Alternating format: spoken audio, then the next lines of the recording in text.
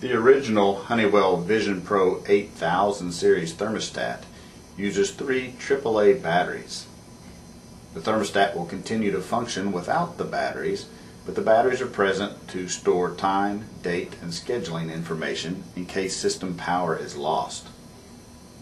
To access the battery compartment, there's a tab in the center of the top thermostat.